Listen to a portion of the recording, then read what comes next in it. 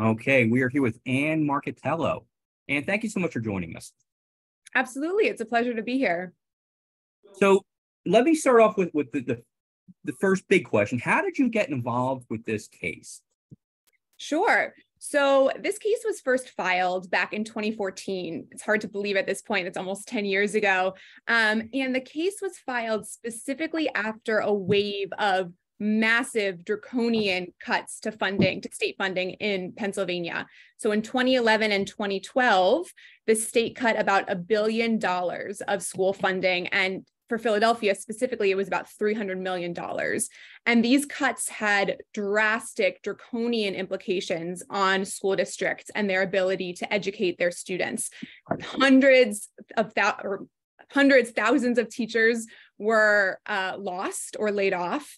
Class sizes increased dramatically, and school districts had to cut extracurriculars. They really had to drastically cut back on the education they were able to give to their students. So organizations approached the Public Interest Law Center and the Education Law Center, who are our co-counsel in this case, about filing this suit. It was really clear. Everyone knows there is a long history of underfunding in Pennsylvania, but specifically at this time, it was clear something had to change. And so the Public Interest Law Center and the Education Law Center have a history of being involved in these cases in school funding suits and educational equity suits, and had previously represented petitioners. So they were approached about filing the suit. And then they approached O'Melveny and Myers, which is where I work, to partner with them as a litigation pro bono counsel. O'Melveny has a long history of being involved in civil rights litigation, but specifically in educational equity suits. Our former partner, Bill Coleman, was co-counsel on Brown v. Board of Education, and he has represented petitioners in Pennsylvania in other school equity, school funding suits. And so O'Melveny was just a natural fit, and we were happy to take on this case and champion this really important cause. And that is how we got to where we are. So can you give us a little bit of a synopsis of the case? Yeah, absolutely. So as I said, the case was first filed in 2014, and we represent several school districts, low wealth school districts in the Commonwealth, as well as individual petitioners who are parents of students who were educated in districts in the Commonwealth, and two organizations that represent both individuals and different school districts in the Commonwealth. And so we filed the suit alleging that the state is not meeting its constitutional requirement to educate all students within the Commonwealth and provide them with the education that they are guaranteed by the Constitution, which is a thorough and efficient education. And that is clear across however you cut the pie across all sorts of different measures, that low wealth school districts are not getting the same education as high wealth school districts, and they are not able to meet the needs of their students. And I mean, the Commonwealth was just failing hundreds of thousands of students across the board who were not able to succeed academically because they weren't getting the resources and the things that they needed to be able to access their education.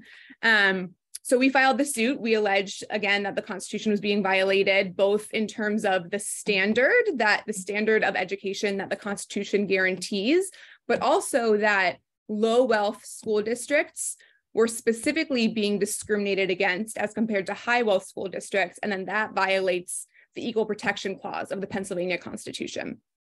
And so the case actually was originally dismissed, and we appealed. It went up to the Supreme Court. And in 2017, we argued in front of the Supreme Court that this case needed to be heard. So in the past, school funding cases in Pennsylvania had been dismissed as non-justiciable, which means that they are not within the purview of the judicial branch. There are legislative policy decisions that are being made, and that the judicial branch couldn't rule and couldn't step in. And in a landmark case in 2017, the Pennsylvania Supreme Court said, no, this is so important, this can be heard. And they remanded the case back to the Commonwealth Court, which is where we had our trial, for the Commonwealth Court to develop a record and to give meaning to the language of the Constitution. What does it mean to have a thorough and efficient education? and to develop the record about whether that standard was being met, whether the funding in the Commonwealth was adequately funding school districts so that they could meet that standard. And so after the case was remanded, we worked on it for several years. We spent a lot of time in our petitioner school districts getting to know all of the educators there, hearing their stories, getting to know what they face on a day-to-day basis, and just the heartbreaking, devastating circumstances that they have to deal with because of the lack of funding from the state. And we also worked with our experts to develop the data.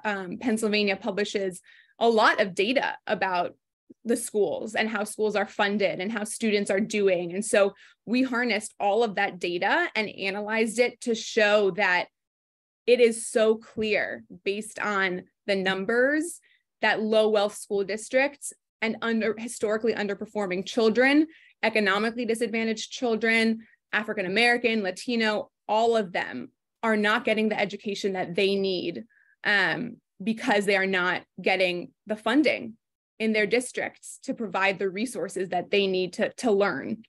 And so it culminated in about 4-month trial. We started in November of 2021 and trial ended in March of 2022. And we presented all of this to the court. We proved our case. And, we waited, and here we are today, about a year later, with an 800-page opinion affirming everything that we put forward in the suit. So what could this mean for the future of Philadelphia schools? Yeah, it changes everything. In my view, there is a before and there is an after, and we are now in the after. Everyone knows that schools in the Commonwealth and that the school district of Philadelphia is underfunded. It's logical. You can look, you can see it. You talk to anyone, you talk to students, everybody knows it. But now the court has recognized that. And the court has said every student in the Commonwealth now has a constitutional right to an education. They have a constitutional right to an education that provides them with a meaningful opportunity to succeed socially, academically, and civically. And that means that every student in the Commonwealth needs to have access to a comprehensive, contemporary, and effective system of public education. And not only that, but education is a fundamental right. So these students now have this right that they didn't have before. And it is a right that means that the state and that the legislature has to fund their schools to give them that constitutionally guaranteed education. So it is just a life-changing victory. It will change the lives of the 1.7 million students who are educated in the Commonwealth today and all future students to come. And we are just so thrilled and so excited to see what happens next. All right, I'd like to introduce Clay Murray here on Philadelphia Home Monitor. Hi, and thank you so much for joining us. We really appreciate it. It's my pleasure. I guess I covered schools, particularly the Philadelphia School District and some school districts in Western Pennsylvania throughout the time that we've been talking about schools being underfunded. I think what I'd like for you to do first is to define what a low wealth school district is, because a lot of people, when they hear about school funding and school funding issues, they think that this is just Philadelphia, and it's actually not.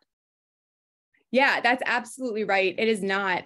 We represented 6 school districts from across the Commonwealth, all different sizes, from one of the smallest school districts to Lancaster, which is one of the largest. And they are exemplars of what the issues are in low wealth school districts. So that is school districts that they do not have enough wealth based on certain metrics to raise enough money based on local taxes to provide adequate funding to their students. So there are certain cutoffs that are used to look at the amount of funding per pupil and per student weighted need. So students who need more, how much money they are getting per student for their education.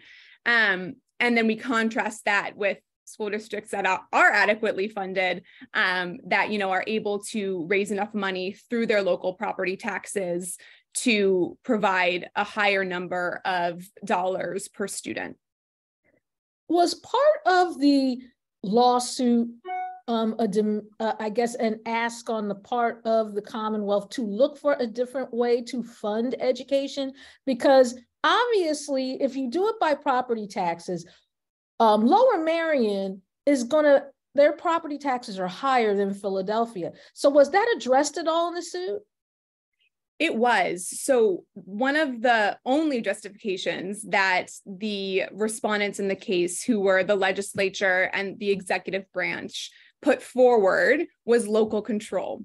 And that, you know, local school districts should be able to decide how they want to raise their money and how much they want to tax. And our biggest point was that local control is illusory in that way, because certain districts just don't have the money, no matter what they taxed their constituents, to raise enough to provide an adequate education for their students. And so we showed through our experts that even if some of the poorest districts in the Commonwealth taxed at the highest level, they still wouldn't generate even close to the same amount of money as higher wealth students. The money just isn't there, and you can't pull it out of thin air.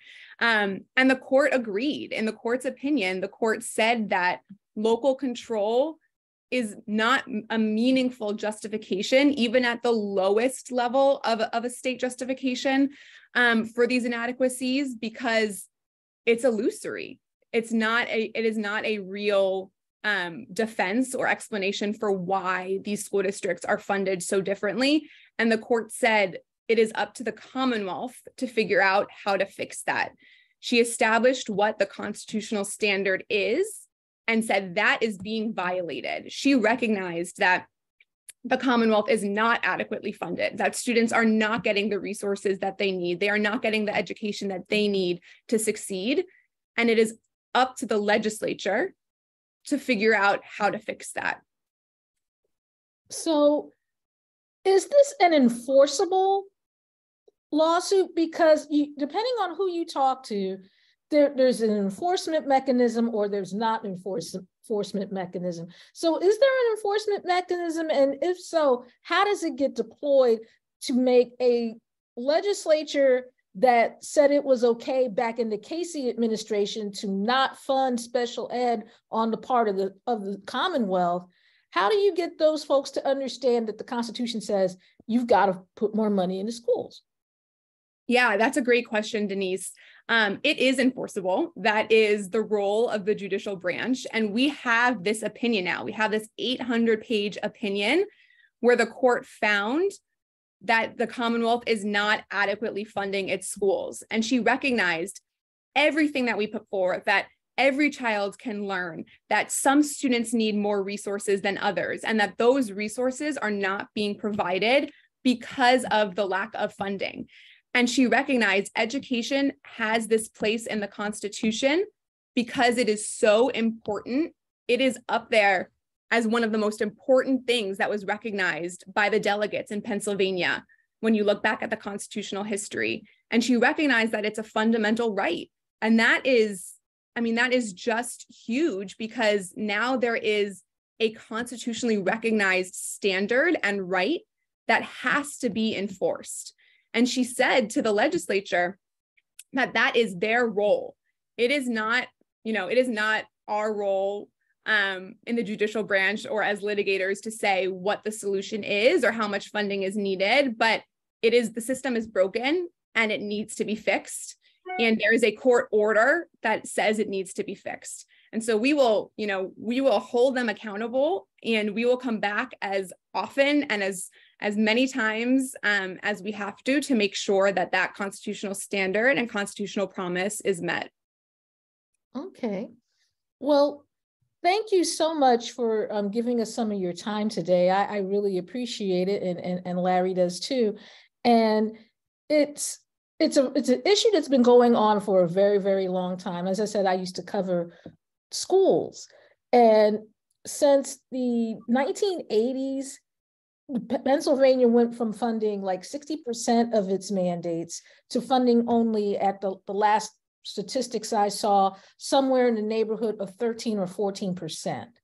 And when special ed is such a huge part of the budget, that takes school districts that don't have a lot of money and puts them behind a fairly major 8-ball. So thank you so much for talking to us about this, and we'll be keeping an eye on it as well. So we'd love to have you back as it progresses and people find out, what if anything the legislature is going to do this term. Absolutely. And Denise, if I may, I would just like to share a few stories that the educators who came in and testified so bravely told, because I feel like, you could hear about the lawsuit, you can hear about, what the Constitution guarantees, but the reason we won this suit is because of the brave, dedicated, hardworking, self-sacrificing educators, from superintendents to teachers to other administrators, who came in and testified about what underfunding means in their school district and the impact that it has. And from the very first witness, who was a superintendent of Panther Valley School District, to the very last, the court believed them and heard their stories. And so it really impacted me. And I just wanted to share one or two of them with you and with your listeners, just to paint a picture of what underfunding really means. So the superintendent of Panther Valley School District testified on the very first day that his school district lacks the number of teachers that are needed. So class sizes have risen dramatically, and they see students raising their hand, kindergartners, first graders raising their hand, trying to get the teacher's attention. But because there are 30 plus students in the classroom with no teacher's aides, the teacher can't get to them. And he described them as children who are begging for their education, begging to be heard, but they're not able to be reached. And stories like that, almost every educator who testified cried on the stand. There was not a dry eye, and many times in the suit. And it just really painted a picture of what the reality is on the ground in so many of these school districts, as you know, in Philadelphia, and just what it really means. And so we are just so hopeful that those students will now be able to be reached, and that they will be able to be heard, and that no child should be left with their hand up, waiting for an education. Because to be honest, I actually taught in the school district of Philadelphia for a couple of years. Yeah. And I taught an art class, and I had to provide a lot of my own materials, which, when you're trying to teach students photography, that gets a little pricey. Absolutely. And I really wasn't making a whole lot. So I was fortunate in that my husband was willing to help me out with that. But we're at a time where teachers have to go to Amazon to get their basic classroom supplies together. Absolutely. So that's a problem. And I'm glad that it was finally addressed in Pennsylvania, because it needed to be for a long time. Yeah, absolutely. And that is a story that unfortunately is very common. We had many teachers come in and say the same thing. One teacher taught from a history book that was published before 1992. The last president in that history book was Bill Clinton, and the school district could not afford to get new books. So she had to go online and use her own money to find supplemental programming, supplemental materials, and she would print them out and she would teach from those, because the school district just didn't have enough money. They had to triage, can we buy this new set of history books, or do we fix the leak in the roof? Or do we, get a new kindergarten teacher so that the class sizes aren't, 30 plus 5-year-olds? Or do we get a reading specialist? I mean, over and over, we heard about educators having to triage kids' needs, having to spend their own money, as you said, because they just didn't have the resources within their school district to provide what was needed. Yeah.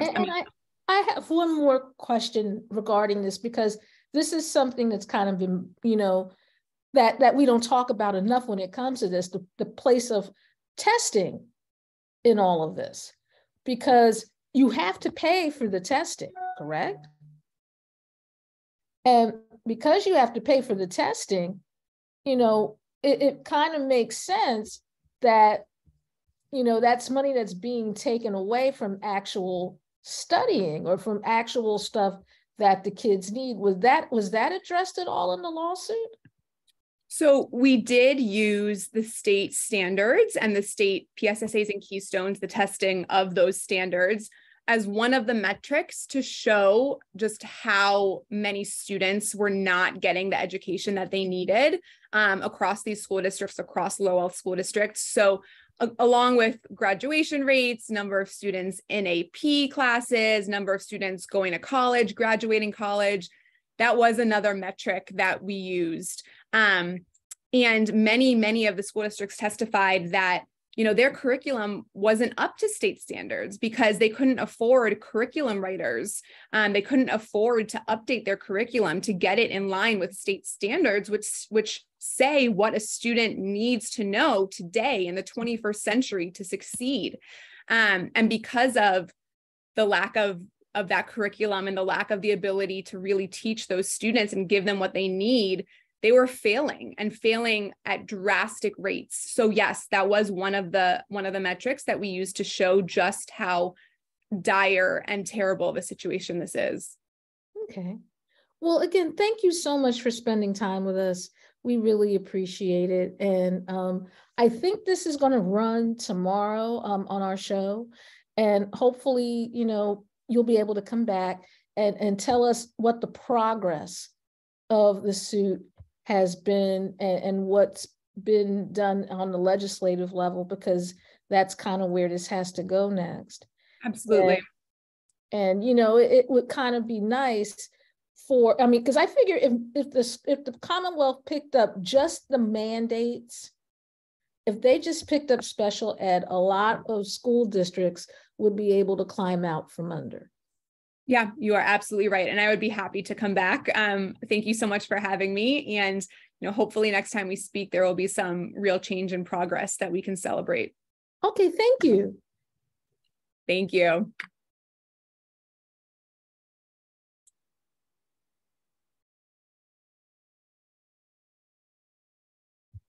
Okay, Larry, I can't stop this.